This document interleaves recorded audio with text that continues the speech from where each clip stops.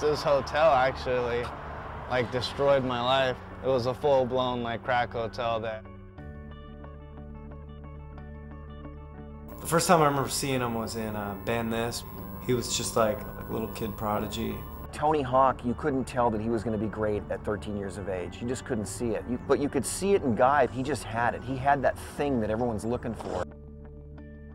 What's Guy trying? Oh, the hardest trick in the book, the hardest trick in the world. Like, it's always be trying something outrageous, and he will always pull it off.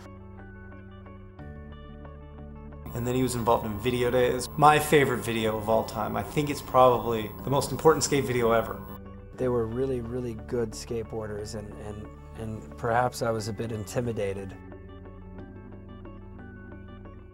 I started hanging out with, like, a lot of the Menace dudes, and nothing, like, pointed towards them, but it's like, you know, we were drinking, smoking blunts. What's up, fool? Hey, Skateboarders actually, like, becoming, like, alcoholic, using drugs and stuff is because they don't have that 9 to 5 where they're clocking in every day. There are skateboarders you could take off, like, years off of skateboarding, and no one's gonna really notice.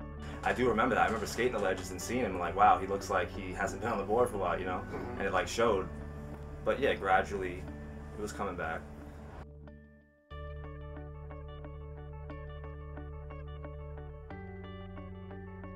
And I told him, I'm not putting out the video till you have a part. And then he's looking like, well, I can't do it, you know? And for him, it was like he had a huge mountain to climb even to get his skating up to where he thought he'd be on par with the rest of the guys.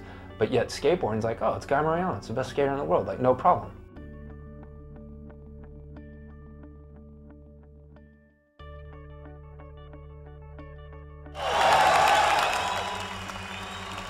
Maybe someone doesn't even know Guy. Never even met him. But, like, Guy's like their dude. If you have to pick one story about the whole video and, like, the one main thing that you have to isolate, it's the fact that, like, Guy Mariano went from being this kid that was everyone's favorite skater, that was super young and amazing, and then he fell off the map and disappeared and went into this dark place, and then he came back and did a video part. If someone asked me what the video means to me, that's what it means to me.